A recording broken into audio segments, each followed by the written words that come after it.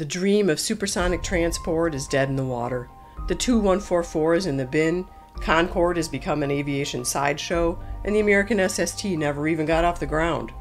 For all its promises, efficient supersonic passenger flight seems unattainable, but NASA hasn't thrown in the towel just yet. Hi, I'm Ren, one of the librarians at Libraero.com, and today I'm here to tell you about a time when American pilots flew a Soviet aircraft in Russian skies. In 1990, NASA launched the High-Speed Civil Transport, or HSCT, project as part of their high-speed research program to evaluate the viability of the production of an environmentally acceptable, economically viable supersonic aircraft.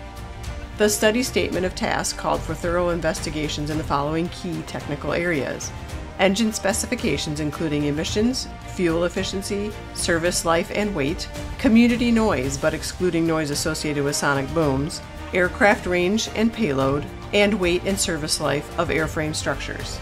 But NASA had a bit of a problem, identifying an aircraft capable of performing these studies.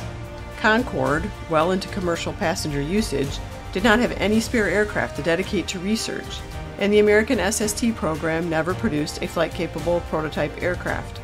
There was only one choice remaining, the Tupolev Tu-144, but that would require a partnership with Russia to convert a Tu-144 into a flying laboratory. In June of 1994, with just a touch of irony, renewable energy and green climate advocate U.S. Vice President Al Gore, along with Russian Prime Minister Viktor Chernomyrdin, signed an agreement in conjunction with the Tupolev Design Bureau and Boeing Commercial Airplane Group to team for the Tu-144 Supersonic Laboratory, designated Tu-144LL. In addition to Boeing, American engine manufacturers Pratt & Whitney and General Electric participated in engine research, and NASA's Dryden Flight Research Center provided instrumentation and data processing support. After a tumultuous operational history, passenger flights for the Tu-144 were discontinued in 1978. A total of 16 Tu-144s plus one prototype were manufactured. The latter 5 D models were fitted with different engines, and it was one of those 5 models that was chosen to be retrofitted as the LL Flying Laboratory. Having never been used in commercial service, the designated airframe was retrofitted with 2 NK321 augmented turbofan engines, originally produced for the Tupolev Tu-160 Blackjack bomber. A new Damian digital data collection system replaced earlier analog systems to collect airworthiness and experimental data. The aircraft was outfitted with thermocouples, pressure sensors, microphones, and skin friction gauges to measure the aerodynamic boundary layer where air interacts with the surfaces of a moving aircraft. The aircraft also carried a significant amount of additional research instrumentation and was fitted with an emergency crew escape system. The Tu-144LL was used for both flight and ground experiments, all performed at Tupolev's facility at the Zhukovsky Air Development Center near Moscow. NASA research pilots Robert Rivers, who also piloted Concorde and was the only pilot to fly and test both supersonic airliners of the Langley Research Center in Hampton, Virginia, and Gordon Fullerton of NASA Dryden Flight Research Center in Edwards, California, flew 12,000 miles round trip to perform 2 phases of flight tests. After review and down selection of 50 proposed experiments, Phase 1 consisted of 2 ground engine and 6 flight experiments, and were conducted between June of 1996 and February of 1998.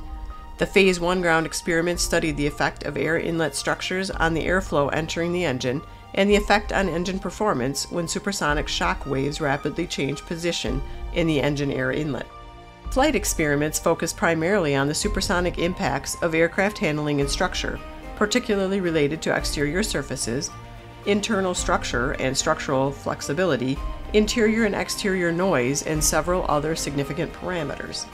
To conduct testing, the NASA pilots had to navigate language and procedural barriers, as flight manuals, checklists, and cockpit labels were all written in Cyrillic.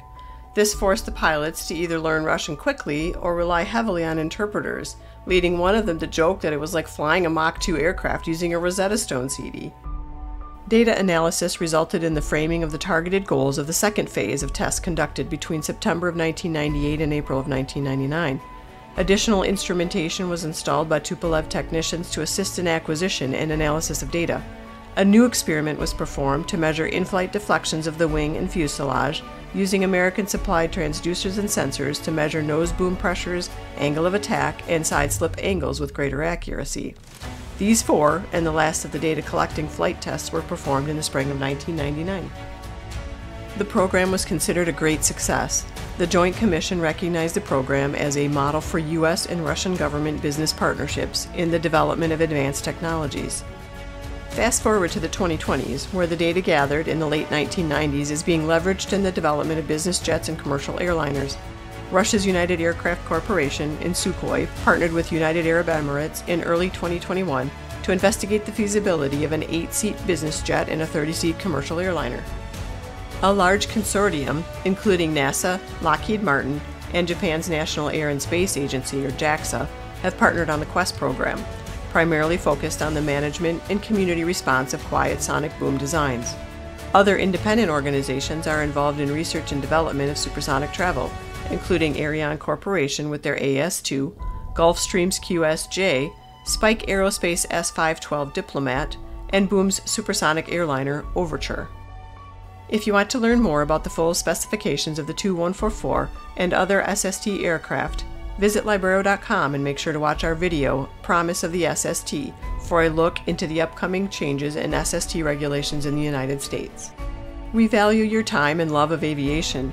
Libraero is dedicated to making sure we continue to deliver great and interesting products, so please like and subscribe to our channel and provide comments and feedback to our videos.